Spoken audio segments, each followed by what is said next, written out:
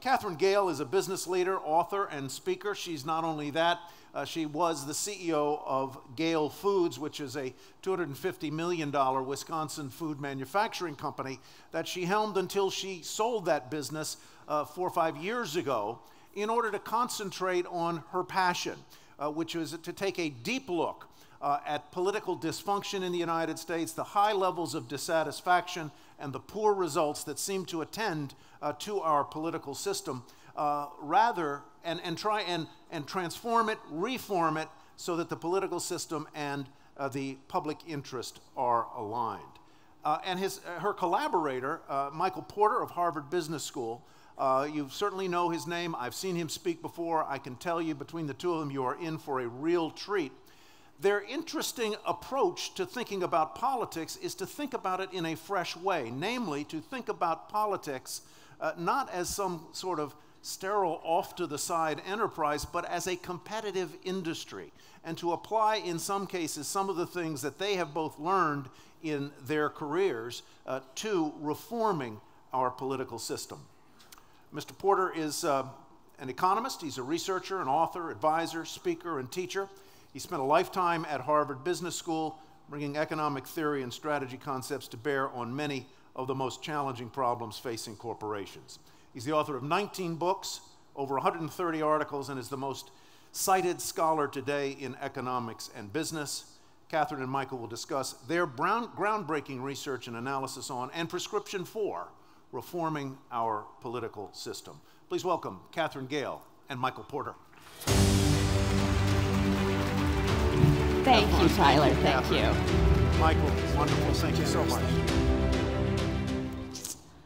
Oh, I am so happy to be here. I'm from Chicago. I'm about to go back to 14 inches, supposedly. Thank you so much, Tyler. Thank you to everybody for being here. We're going to start with a couple of questions, and I actually need some audience participation. So please raise your hands if you drink wine or beer. All right, it's a very fun crowd. Keep your hands up if you are, in general, quite satisfied with the choices that you have in the marketplace of wine and beer. Yeah, me too. And now, keep your hands up if you vote. And do keep your hands up if you are, in general, quite satisfied with the choices that you have in the marketplace of politics. And this is why we're here. It really begs the question, why in America do we have over 6,000 breweries and 3,000 wineries, and yet when it comes to our politics, we get to choose between Soviet refrigerator A and Soviet refrigerator B? Oh, it's very funny in the Midwest. We drink more or we're friendlier, I'm not sure. So the answer to this question is that unlike the beer and wine industries, in the politics industry, we don't have healthy competition. We don't have innovation, results, and accountability, the best of what I sometimes call free market politics. And today, we're going to talk about how we can get from here to there. So let's start with the one thing about which virtually everybody does agree today, and that is Washington is broken. We say it all the time. As it turns out, it represents a fundamental misunderstanding of the problem. In fact, Washington is working exactly how it's designed to work. And that design has created a huge problem for the country, which I'll illustrate with a Venn diagram. So currently, there is virtually no intersection, no connection between our elected officials acting in the public interest and the likelihood that they will be able to get reelected. So in other words, if America's elected representatives do their jobs the way we want and need them to, they're likely to lose those jobs. And that's a crazy design. We'd never do that in our businesses. But fortunately, it's also an optional design. We can change it, and again, that's what today is about. So in 2016, I asked Michael to join me on this new approach to fixing our politics, which is, as Tyler mentioned, using the tools of competition and industry thinking to understand politics, Turns out that using these tools to look at politics sheds new light on the problems because politics has become a major industry that functions very much like the for-profit industries for which Michael had originally developed these tools. Our political problems are not due to a single cause. They're due to a failure of the nature of the political competition that has been created. The purpose of our work is simple. We wanted to figure out precisely what it would take to change the system powerfully enough to change the results that the system regularly delivers. And it turns out the most important, the most powerful changes and solutions center around the very foundation of our democracy, how we vote. The political innovations that we'll recommend today will break partisan gridlock and deliver results and accountability for the country. Please know that when we talk today, it's about politics, but it's not political. So Michael's a lifelong Republican. I used to be a Democrat. Now I'm a politically homeless, centrist independent. And the problem is not the Democrats or the Republicans or even the existence of parties per se. The problem is not individual politicians. The problem is the system. So first, Michael's going to review what's at stake, and then I'll be back to talk about what's gone wrong, who's to blame, and most importantly, how to fix it. Thank you.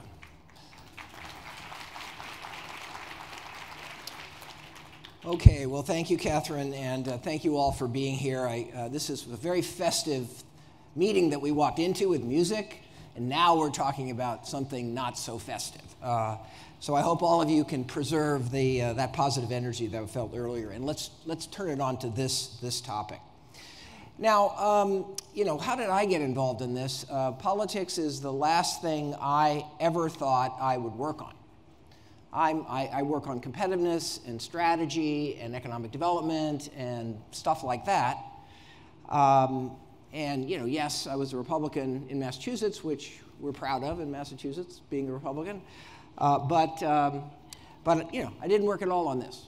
I had no idea why we had such a mess on our hands. But it really got serious for me when we at Harvard Business School started something we called the U.S. Competitiveness Project. And this was a commitment by the entire institution to really dig in what was going on in our economy. Yes, we had the Great Recession, but what we've discovered very quickly was the trends that led to the Great Recession had started way earlier than the actual start of the recession. There were things building. There was a diminishing performance already in place, and we were very interested in trying to understand what we need to do to kind of fix these problems, and we'll talk about that a little bit later. This slide is kind of a single slide summary of some of the findings in that report, the U.S. Competitiveness Report of the Harvard Business School, which you can get copies of if you're interested. What we did was we asked all of our alumni to tell us what they thought was going on in the economy. What are our strengths? What are our weaknesses? What's getting better? What's getting worse? And this is kind of the high-level summary of that. And you can see that the U.S., fortunately, has strengths. That we have some very compelling strengths. Entrepreneurship, excellent management, great universities, and so on, you see there. But what we discovered was that there's a growing number of rather significant weaknesses that have emerged over time. The U.S., we once had a really great public education system. Now we don't. Our K-12 system is getting worse. Still getting worse. It's been decades of getting worse. We have lousy infrastructure. Our worker skills are no longer the best in the world. Our regulatory system is very complex and very expensive and very costly and very distortive in many ways. Our legal system is very high cost. There's got to be a better way. The healthcare system is extraordinarily high cost. an area where I also work extensively, and more.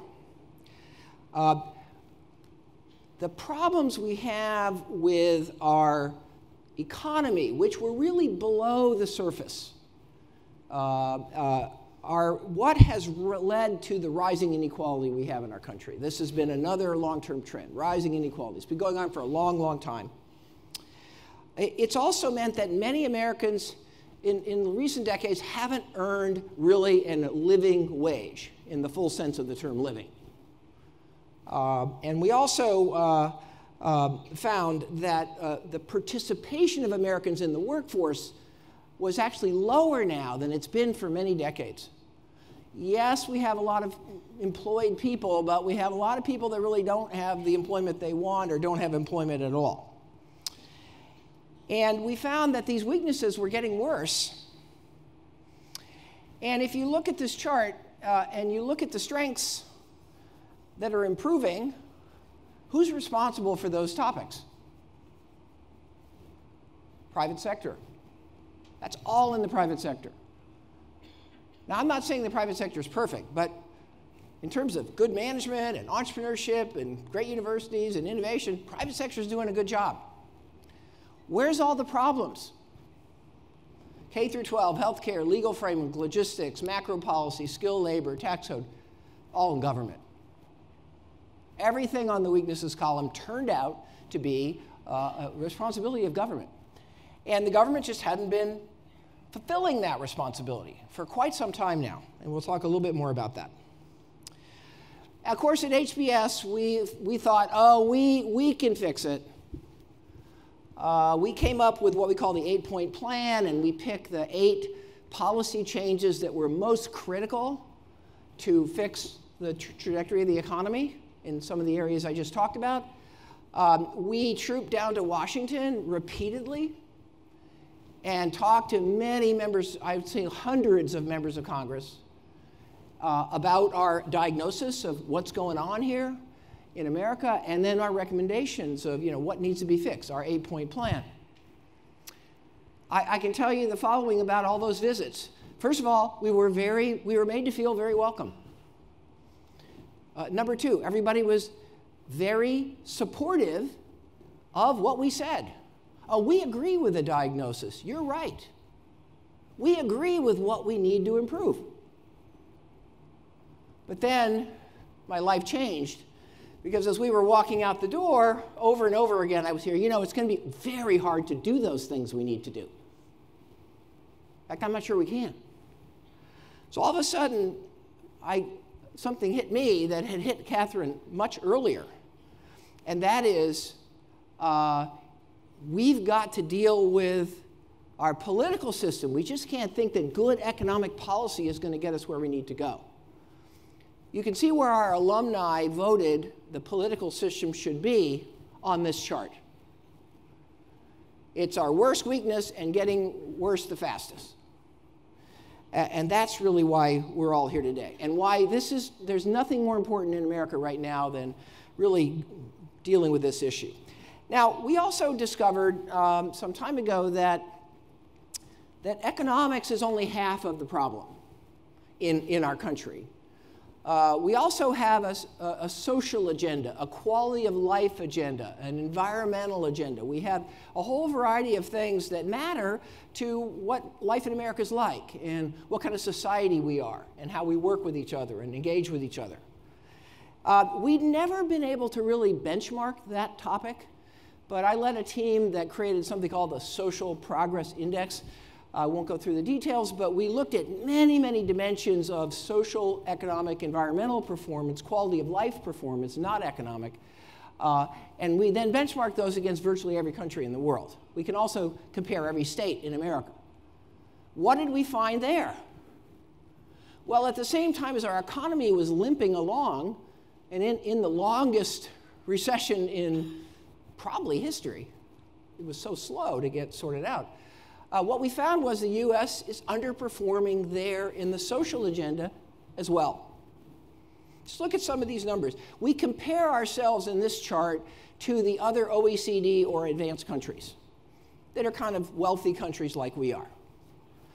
You know, what is this telling us? We are in America. We are 32nd in the world in access to quality education. Does that sound like something that should be? We're 32nd in the world. We are 34th in the world in maternal mortality. We are 25th in the world in the country that was going to be the land of equality and the free for discrimination and violence against minorities. You can read the whole list. But the basic finding here is this isn't pretty either. We were kind of punting on the economic changes we need to make and didn't do them. But on the social agenda, we got getting much done either. And there's many other areas, gun violence, you can just go on and on and on about the things that would make our society better, our quality of life better, that we're not doing. We just can't get anything done. And these social things have a big part in the inequality as well. So when a kind of slippery economy meets lack of social progress, boy, you end up with a lot of inequality, a lot of dissension, a lot of people not doing well. So the question is, what's causing all this? I originally thought that it was a policy problem, that the guys in Washington or women in Washington just weren't smart enough to set the right policies. So we did it for them and went with great enthusiasm to Washington to give them the answer. And it turns out it was a dumb answer. It wasn't going to work. Because what we discovered was, what Katherine's already told you, the problem in America is not the parties, it's not the Republicans, we have a political system problem. The system is designed today to not succeed, to not serve our needs. To understand what's going on, we're going to have to look at it in a fresh way. It's not just who gets elected. That turns out not to be that big a deal. But it turns out if we have to understand how this system works and what incentives that it's creating that is leading to the lack of performance in terms of good results, the gridlock, the division, the bitter partisanship, what's causing all that? And to do that, we had to dig deeper. So let me turn it back over to Katherine and get us started in that journey. Thank you. Great. Okay, so I want to return to this idea that Washington is broken. As I said, that's not actually the case. Washington's doing what it's designed to do. It's designed by and for the benefit of what we call the political industrial complex, not for voters, not for citizens, not for the public interest. So let's take a peek under the proverbial hood, and then what we find is that the politics industry actually works very differently from what most of us have assumed, including me, until I got into this work. So I want to take you back to 2009 when Joe Biden became vice president. His Senate seat was then open in Delaware, and everybody in Delaware supposedly knew who was going to be the next senator from the state of Delaware. It was the most popular politician in the state, their multiple-term congressman and governor, Mike Castle. But Mike Castle ran in his Republican primary, and he lost. Now, this was shocking news, but not theoretically insurmountable, because if you think about it, he could put himself in the general election as an independent, and he would have won because he was by far the most well-liked politician. But none of us have ever heard of a Senator Mike Castle, and that's because there was a slight problem for him. Delaware has a law, and it's called the sore loser law. And what this says is if you run and lose in your party primary, Democrat or Republican, you are not allowed to have your name on the ballot in the general election in November. The question is, how many states? How many states have essentially an undemocratic rule like this that allows private political parties to control access to the general election ballot? And the answer is 44. And we're sitting in one today. Now, there are a few other things we have to understand about party primaries. So primaries are the reason why so many show up at the general election and think, gosh, I really don't like these choices that I have. Because over 80% of elections are actually decided in the primary. And the small number of voters who regularly turn out for the primaries tend to be more ideologically extreme than the general electorate, which forces candidates to go further to the right and the left than citizens as a whole really want. But most importantly, the influence of the party primary extends to actual legislating, to actually doing our business in Washington, D.C. So it's not just what you have to say to get elected. Imagine for a moment that you are a politician, actually, and headed, hopefully, to Washington, D.C. It's not just what you have to say to get elected.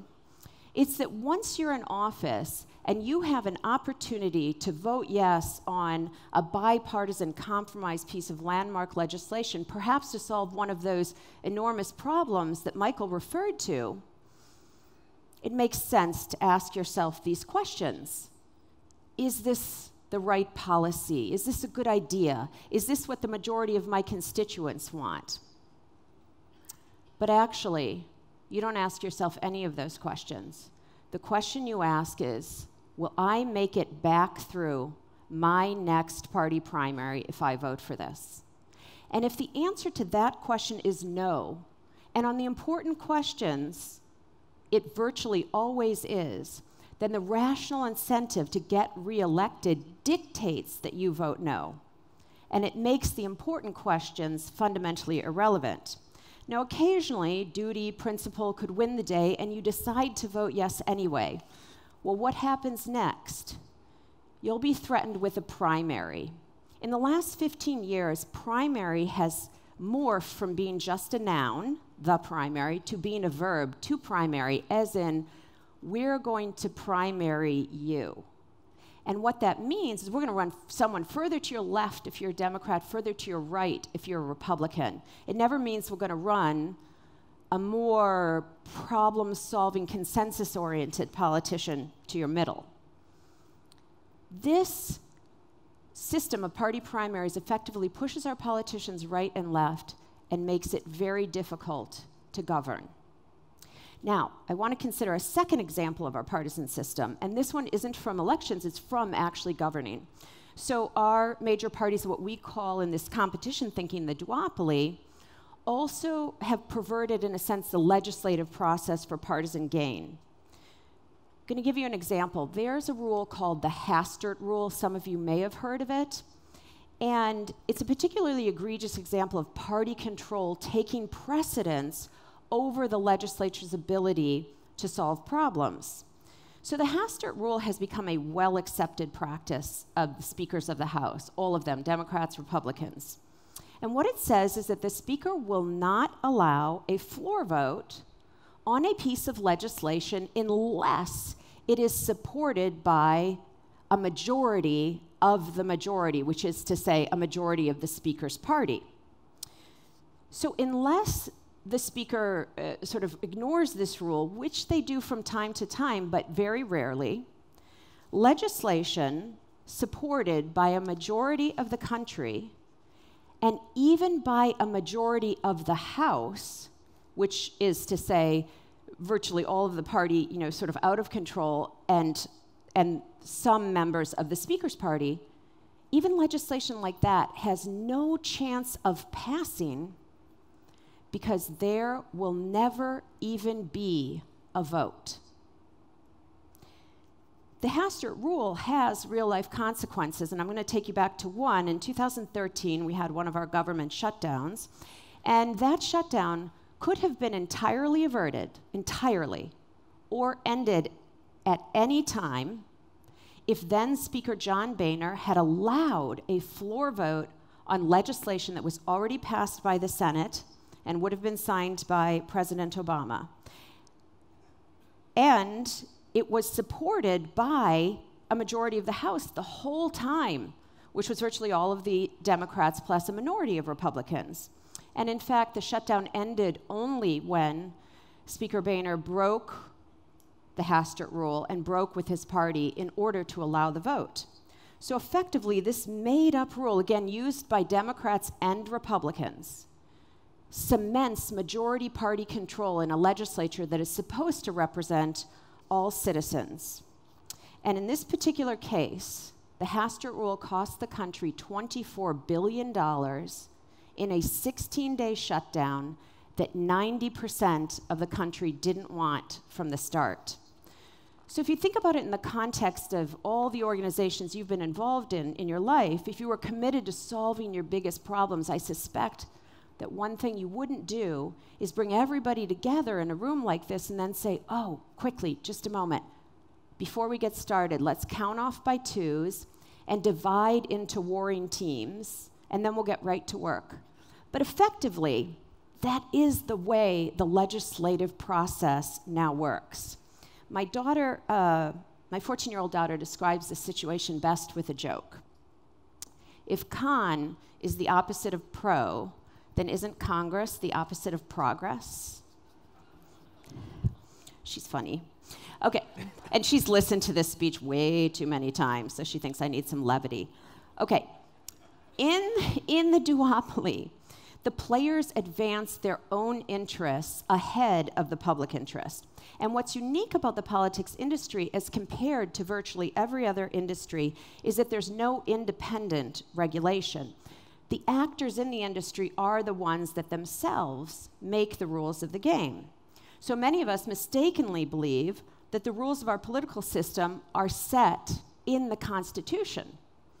But in fact, most of the rules that govern the day-to-day incentives in politics are set by and for the political industrial complex and for their benefit. So for example, you've all heard of the pocket constitution. And there are in here 6 tiny paragraphs governing how the House and Senate should work. And, oh, thank you, Alex. This is the House Rules book. This is 1,500 pages of legislative machinery. And even in our research, we haven't read it.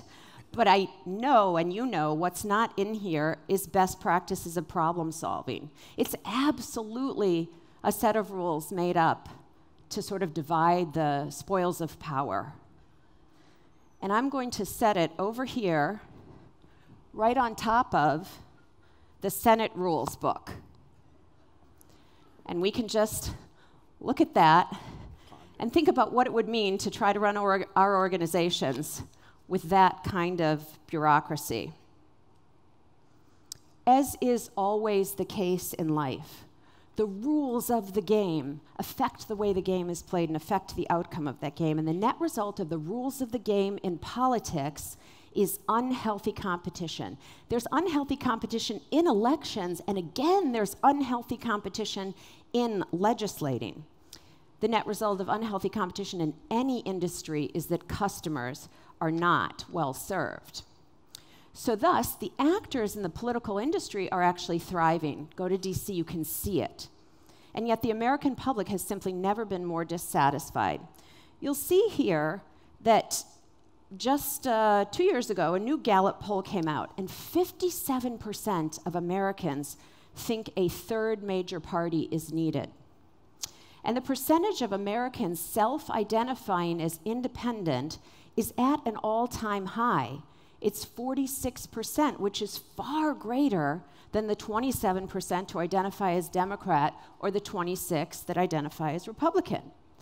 In any other industry this large, with this much customer dissatisfaction, some entrepreneur would see it as a phenomenal business opportunity and create a new competitor responding to what customers want. And yet that doesn't happen in politics, because the duopoly works very well together in one particular way, and that is to rig the rules of the game to protect themselves jointly from new competition.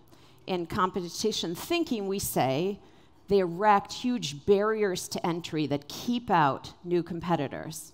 Said another way, politics isn't broken, it's fixed.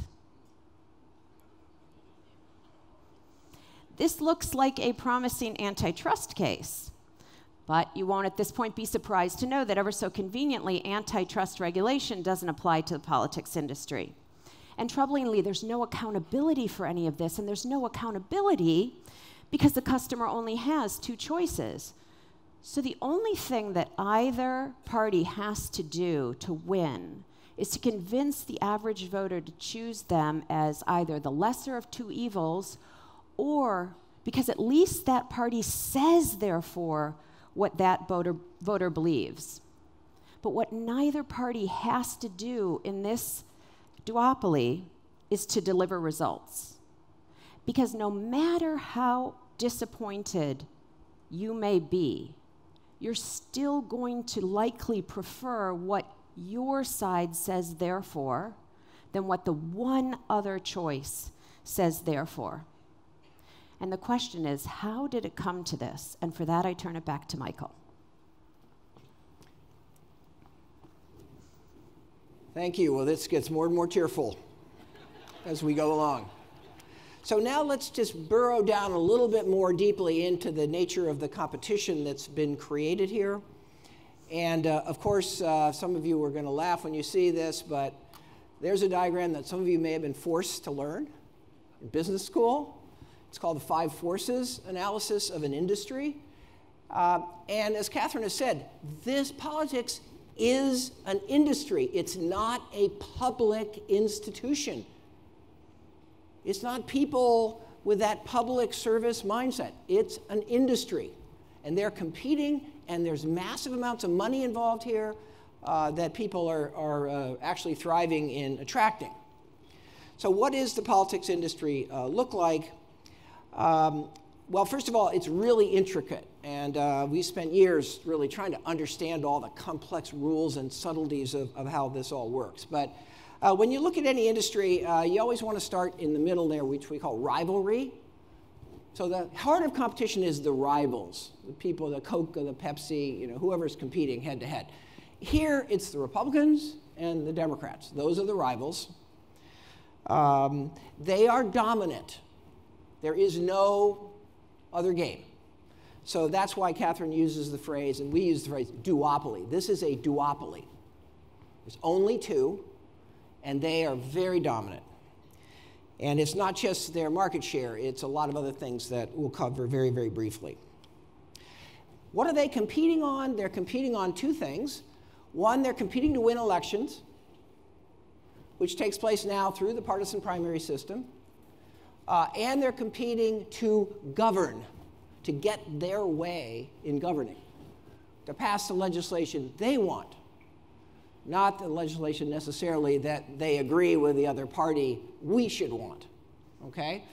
So they're competing very fiercely. They're very, there's a lot of edge in those parties. They really compete.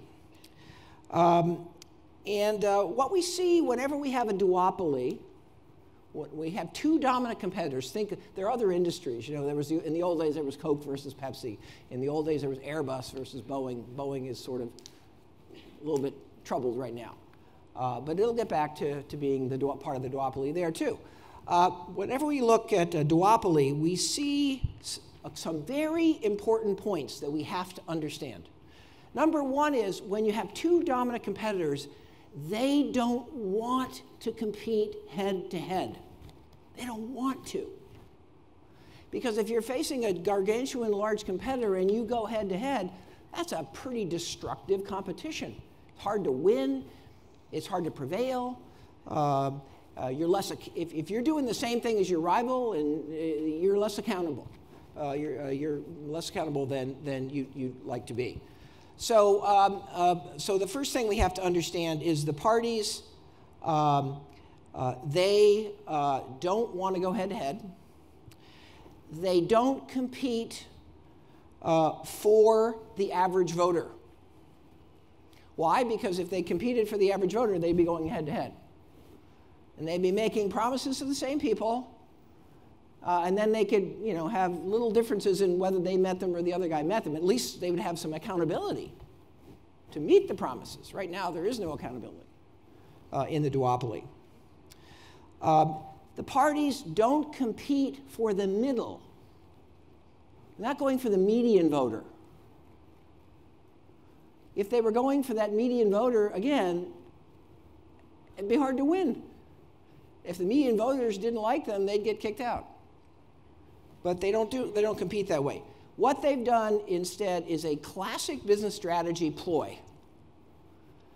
They have divided the voters. They have segmented the voters into two big segments.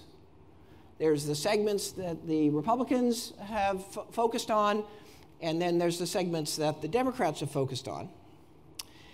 And those core customers, who the parties are trying to serve, they're not trying to serve the average voter, they're not trying to serve the middle. Who they're trying to serve are these two customer groups, which consist of partisan primary voters. Why? Catherine's told you why. Really important. Number two, they're competing for special interests that are aligned with that party's ideology. So there's certain special interest areas that are more oriented to the left or to the progressive side. There's other special interests that are more oriented towards the conservative or the Republican side. And essentially what the parties have said is, let's divide up the customers, and the ones that vote in all our partisan primaries, because they're more, again, likable to what we do, and all the special interests that really care about our philosophy will compete with that group, and the other side will compete with the other group. That's the way it works. And that is enormously disruptive for our society. And we'll get more into all the reasons why, but also what to do. The good news is there is a way we can deal with this. We can fix this. So we'll get there, hopefully as soon as possible, so you won't be too depressed. So in addition to the duopoly and these customer groups, you can see on the right-hand side, there's citizens, donors, primary voters, and special interest. And the focus of each party is their primary voters and the special interest on their side. Citizens, not interesting. Donors, if they're really big, they also tend to be one of those other categories. They might be a special interest, interested in this, which fits with the Democratic side or the Republican side. Okay? So there's customers. And what I just told you is these competitors don't see each customer as equal. We're not all equal. They see a certain set of customers, a certain segment of customers, as the ones that will give them the most value in terms of votes and money. And that's what they're competing on. Okay? So customers are very interesting in this industry. And I didn't say the customer is the average voter. The customer is the public interest. The customer is the citizens. No, no, no. That's not who they're serving. It's not who they're serving. And you start watching and listening, and it'll become very clear to all of you if it already isn't. In every industry, we have customers. We also have suppliers. You see here who the suppliers are to this industry. It's a big, complicated industry. It takes a lot of energy, a lot of people to run elections these days. There's a lot of technology, a lot of voter data, a lot of staff and expertise to run these campaigns. And essentially what's happened is both parties need the suppliers, the same suppliers. But the suppliers now have been divided into two groups. There's the suppliers to Republicans, and then there's the suppliers to Democrats. If you're a Republican campaign manager and you ever work for a Democratic campaign, your career is over. You got to choose. You're in one camp or the other. And that's true for every single one of these groups. And sadly, it even includes think tanks. Think tanks used to be neutral. Now they're not. You're either a more left side or a right side think tank. So what you see here is not only are you targeting very different customers, but your suppliers are in two camps, and they're reinforcing the bitter partisanship between their way and your way. That's how this game is played every day in Washington and elsewhere. Another critical part of any industry is channels. How do you reach the consumer? There's a list there you can see. Part of it is just direct voter contact. You have an event, people come. Not so much of that these days, but there's a lot of paid advertising, a lot of media, independent media so-called. There's a lot of social media now. And what's happened with the channels is pretty much the same thing has happened with the suppliers. They've been divided. The parties control their channels, whether they're independent media like CNBC versus MSNBC, or whether they're field force that does the ground game, their whole advertising infrastructure to produce the advertising. So not only do we have the suppliers facing off on two opposite sides, but we also have the channels that used to be a sort of independent, neutral force have been co-opted by the parties. And then the last key thing about this industry, well, there's two things, but one is that, as Katherine said, the barriers to entry are incredibly high here. How do you know the barriers to entry are high to getting into the politics industry? Well, the answer is that we haven't had a new party succeed since 1854. That was the last really new successful party. We've had some parties try, but they don't really get anywhere. Even Teddy Roosevelt's party didn't really get very far. Ross Perot didn't really get very far.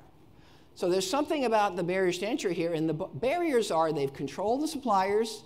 So if you're somebody outside of the game, you can't get a campaign manager. They control the channels. They have enormous economies of scale because they're running hundreds of elections all the time. You come in as a new party, no way you're going to be able to match their expertise and their scale effects, and more. That's an example of what Katherine said. When you're in a duopoly, another thing you learn is you want to cooperate to make the industry more attractive to you. That's what they've done. And the money's just pouring in. It's pouring in. Massive amounts of money are pouring in, both to the parties themselves, but also to the whole lobbying infrastructure, $6-7 billion every single year. It's a big, prosperous industry, even though it's not working for us. It's supposed to work for us. It's not. It's working for them. Substitutes are alternative ways of competing besides a new party. Here it would be independents.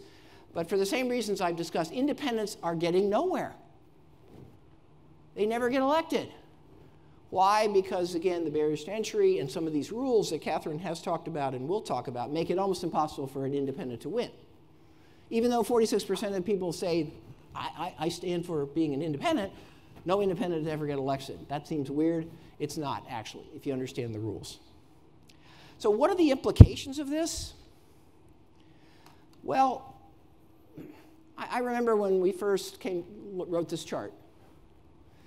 And it was probably one of the most depressing days of my life. What are the implications of this industry that we've just discussed and this competition that we've just discussed?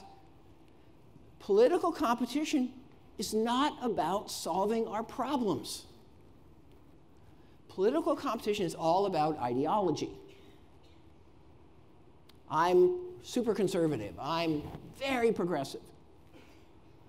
And I care not about solving the problem of X, Y, or Z. What I care about is preserving that ideology, preserving that view of the world, which is I believe in. But what we find is, although there's some ideological things that are, you understand why people think that way. Ideology never determines good public policy because it's too complicated. You don't want free trade or protectionism. That's not your choices. That's the ideological view. What you want is a blend which takes advantage of the fact that trade has some good benefits, but you got to make sure that trade is fair. So a good trade policy is going to deal with the complexities of stitching those things together. That takes cooperation, it takes collegiality, it takes problem solving, which we have in America today, none, none, and none. No wonder we're not passing any legislation. No wonder we're not solving any of the big problems. The one example that we've passed in during recent administration is the tax bill, which I'm sure, given the business group in this audience, probably you were happy they did it.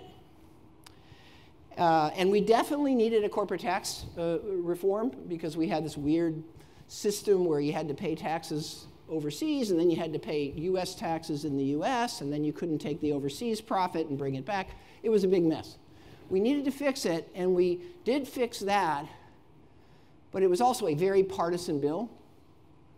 It was the reduction in the corporate tax rate was much higher than it needed to be.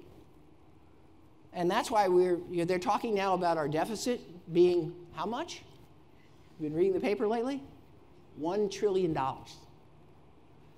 And it's because we made such a huge hit in the rate, and we didn't raise anything else, and we didn't really restructure in any way the system. The bill, it was a lost opportunity. It's bad policy. This is getting depressing even to me. We Okay. might need to move to solutions. Yeah, okay. So I think what we're going to do now is move to solutions. And you can see all the other things on this list. And clearly, it's not going to happen by itself, so let's talk about solutions. Thanks, Katherine. Oh, thank you, Michael. Okay. Oh, Here you go. Oh, I know I'm going to fall one of these days, and that was almost it. Okay. So we are now at the part for solutions. I want to summarize the theory of change. In any game, boards games, sports games, serious games like politics, as we said, the rules of the game affect the way the game is played and affect that outcome. So, to transform our politics system, we have to re-engineer the rules of the game to incent healthy competition on dimensions that matter to the public interest. What we need is political innovation. And we propose changing the two major structural problems that are the largest contributors to the unhealthy competition. The first is party primaries, which we really talked about, but I'll give you a way to think about it. Think of the party primary as creating essentially a proverbial eye of the needle through which no problem-solving politician can pass. And that makes it hard to work constructively. And that's one of the key reasons we don't get results. And then the second thing is that we have no accountability for not getting results because, as we said before, we only have these two choices and there's no new competition, which is a segue into this second problem, plurality voting, something you may never even have heard of or thought about. So back when our founders and framers were setting things up, there weren't great examples of how to really do the day-to-day business of a democracy. So they borrowed from Britain the way that we would vote. And essentially, the rule is you win an election if you have the most votes. But you don't have to have, in America, a true majority. You don't have to have over 50%. So for example, in a three-way race, a candidate could win with 34% of the vote, meaning 66% split between the other two candidates.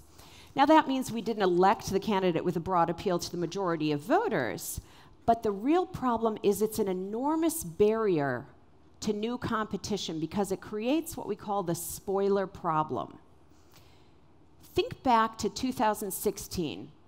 For some here, you may recall not being able to vote for the candidate that appealed to you the most out of fear that it would inadvertently contribute to the election of the candidate you liked the least. For example, if you liked the Green Party candidate Jill Stein, you weren't supposed to vote for her because that would take votes away from Hillary, spoil the election for her, and help elect Donald Trump. And on the other side, if you liked Libertarian Gary Johnson, you still weren't supposed to vote for him because that would take votes away from Trump and spoil the election for him and help elect Hillary. But far more often, the spoiler problem keeps candidates from ever running in the first place. So go back to earlier this year, or last year in the spring, the former CEO of Starbucks, Howard Schultz, considered very publicly running as an independent, a centrist independent, in the presidential election. And the outcry from Democrats was loud and vicious because they believed that he wouldn't win, but that he would take enough votes away from the eventual Democratic nominee that he would turn the election over to Donald Trump. And that is precisely the kind of problem that plurality voting creates. If you think about it, politics is the only industry where we are regularly told that less competition is better for the consumer. And it doesn't matter if any of us think that Howard Schultz would have been the best president or not. We can all recognize that there's something unhealthy about a system where having more talented, successful, passionate people competing is somehow bad. So the net result of these party primaries and this plurality voting is unhealthy competition. As we said before, that means customers aren't well served. So to transform the system, we have to transform these two things. We do that with a package we call Final Five voting. Final Five voting will break the partisan gridlock and incent results and accountability. With Final Five voting, we change two things. We're going to change one in the primary and one in the general election. So first, as you might imagine, let's just get rid of broken party primaries. And instead, we'll turn to a top 5 primary. So what that would mean is you should go to the election. You don't vote in the Democrat primary or the Republican primary. You vote in the primary, and everybody running is on the same ballot regardless of their affiliation: independents, Greens, Democrats, Republicans, Libertarian. And the top 5 finishers advance out of that primary to the general election. Then the second piece is we get rid of the broken plurality voting system and we replace it with ranked choice voting in the general election, and I'll explain how that works. So think of having these 5 candidates that came out of the primary, and then essentially think of being at a cocktail party or some other place where you're gathering before the election, and you have this conversation that we all know how to have, which is, oh my gosh, I really want so-and-so to win. She's or he is my favorite. And then, okay, I guess I'd be okay with that one, and I won't move to Canada if it's number 3. But boy, oh boy, if it's, number 5, that's an over my dead body candidate for me. And what we do with ranked choice voting is we get to express these feelings at the ballot box. And in the election, in the voting location, this is what your ballot will look like. It's just a really simple grid, and you put your preferences on in this way. So for me here, I chose Alexander Hamilton first, just because I love the musical, and you can see it goes all the way to John Adams to be my last choice. Now, after everybody's expressed their preferences here, you can rank as many or as few as you want, the polls close, and then we count the first place votes alone. If one of these 5 candidates has a true majority over 50%, well, great, the election's over, that candidate wins. But if nobody has the support of the majority of voters, then the person who came in last is eliminated. And if you had selected the candidate who's now out of the race, your vote transfers to your next choice. Then we count again. And this process continues until one candidate reaches majority support. So it's basically a series of runoffs, but instead of having to keep coming back for a new election, you cast all of your votes at once. Ranked choice voting ensures that we always elect the candidate with the broadest appeal to the most number of voters. But most importantly, it eliminates this great barrier to new competition. It eliminates the spoiler problem, which leads to healthy competition to solve problems and deliver results for the country.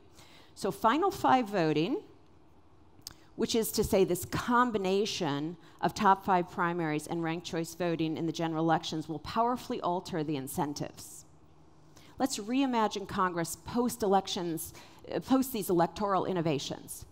So remember when we had this bipartisan compromise landmark bill, and the elected representative, you, could not vote yes. Well, now you have that exact same bill in front of you, and you can say to yourself, wow, under the old system, I never would have made it back through my primary if I voted for this.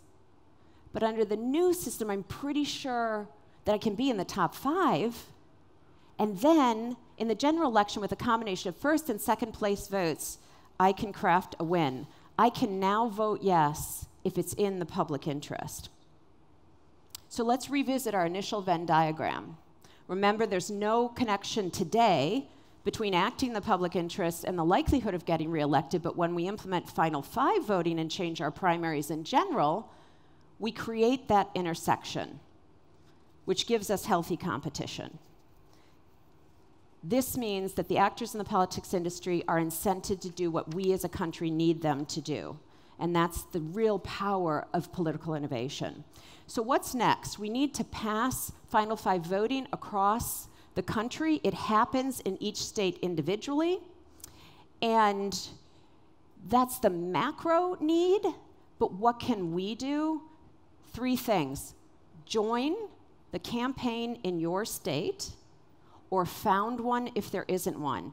And these innovations are not just talk. Campaigns are being created around the country. In fact, there's one in Florida to get rid of the party primary system and move to top two primaries. So it's not top five, but it increases the size of the eye of the needle. And if you want to be involved in that, let me know on your cards and we can connect you. And then, if you want to found one in your state, we'd love to talk to you about that as well. We have an Institute for Political Innovation that helps get these started. Of course, we need to fund. And everybody always asks me, well, what's it going to take? And I'd like to refer to something. I have a friend, David Crane, and he coined this term for political philanthropy, which he calls a special interest for the general interest. And I believe that political philanthropy offers the best ROI of any philanthropy out there today, in part because the dollars actually aren't as prohibitive as we might have thought. So let's scale it. Signers of the Bill and Melinda Gates Giving Pledge, the billionaires who have agreed to give away half of their wealth, collectively have pledged over $300 billion. And annually, all Americans give $400 billion every year to charitable causes. The cost to deliver final five voting per state is between $5 million for a small legislative state and $20 to $30 million for a large referendum state like California. So if I take an average of 15 million across 20 states, that's 300 million. $300 million is less than 5% of what was spent in the federal elections of 2016, and yet $300 million for final five voting is far more likely to sustainably impact the trajectory of $4 trillion of government spending. So I'm on the board of the Unite America Fund, where we're raising $100 million to invest in these changes across the country. And if you are interested in becoming a political innovation philanthropist, you can just let me know, as you might imagine. Okay, the final thing is we have to evangelize. We have to let people know that it doesn't have to be this way. And the good news is that this is nonpartisan, so you can talk about it at all of your family gatherings. I'm personally at 100% success rate with all my airplane seatmates in the last year. And if I can sort of be drawing a Venn diagram on the cocktail napkin before we take off, then I give myself an A. Additionally, I'm now trying to encourage them to pre-order my book while I'm still sitting there. I just look over their shoulder on the phone. So I'll encourage you all to also pre-order our book, because it matters in evangelizing, which is we have to get critical mass of understanding that it doesn't have to be this way. Historically, the American political system was a critical foundation of the United States' success, and yet now it stands in the way of virtually every important issue we need to address.